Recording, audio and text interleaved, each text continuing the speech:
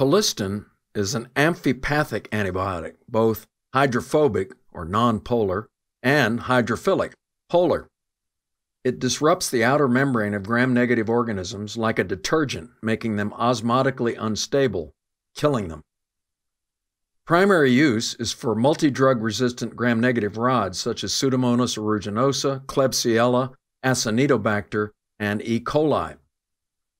Colistin is one of the antibiotics of last resort. Increasing bacterial resistance to antibiotics has resulted in decreasing treatment options for patients with community-acquired and hospital-acquired infections.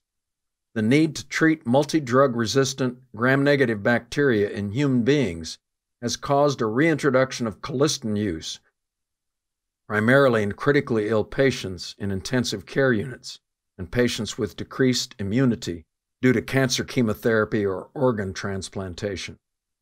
There is an approximately 30 to 60% risk of nephrotoxicity associated with the use of Colistin and its similar cousin, polymyxin B. Use of Colistin is also associated with a dose-related reversible neurotoxicity, which is manifested as peripheral neuropathy and neuromuscular blockade and can result in muscle weakness and even apnea. Colistin should be used under the direction of an intensivist or infectious disease consultant. Legislation controlling the use of Colistin for veterinary and human use has been considered in South Africa.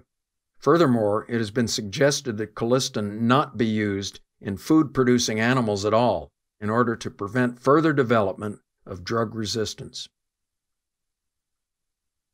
So I hope you liked this video.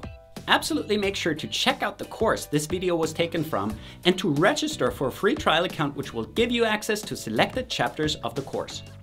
If you want to learn how MedMastery can help you become a great clinician, make sure to watch the About MedMastery video. So thanks for watching, and I hope to see you again soon.